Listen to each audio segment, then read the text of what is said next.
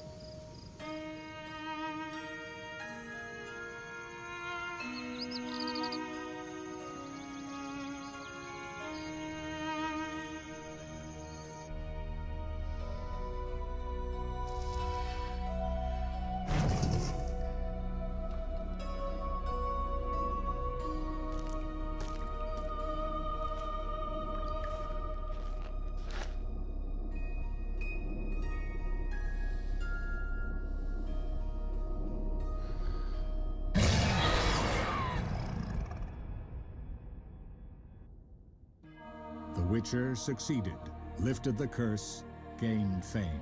The world changed with the coming of the Great War, the time of the sword and axe, the time of disdain. Geralt of Rivia disappeared, all but forgotten. But that's another story.